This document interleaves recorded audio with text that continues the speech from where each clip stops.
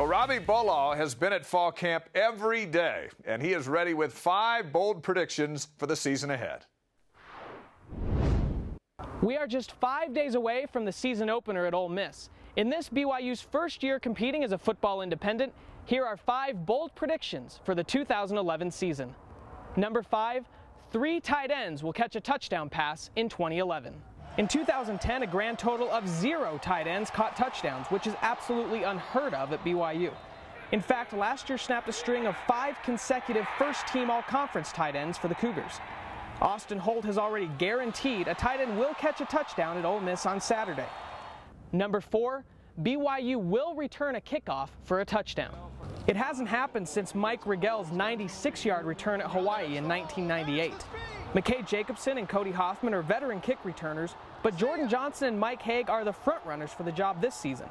It's certainly not because McKay and Cody are suddenly incapable, but because Jordan and Mike are that good.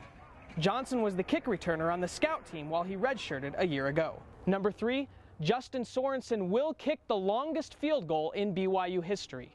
That record currently belongs to Owen Pochman, who kicked a 56-yarder against New Mexico in Lavelle Edwards' final home game in 2000. Sorensen is in his first year back from his mission, but his leg has shown little rust. He attempted 67-yard field goals in camp that had the distance and concluded the final scrimmage with a 57-yard field goal. Number 2, no running back will rush for 100 yards against BYU. This was the case in 2007 until the Las Vegas Bowl. This prediction will be challenged in the season opener. With a recently named starting quarterback and a huge offensive line, Ole Miss will certainly run the ball, but BYU has its deepest and most talented defensive linemen and linebackers ever.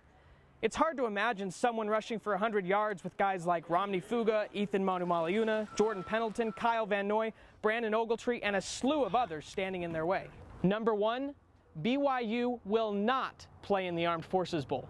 These are called bold predictions for a reason.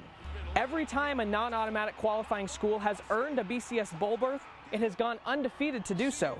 Going undefeated is hard. Saying that any team in college football will go undefeated this season is a bold prediction.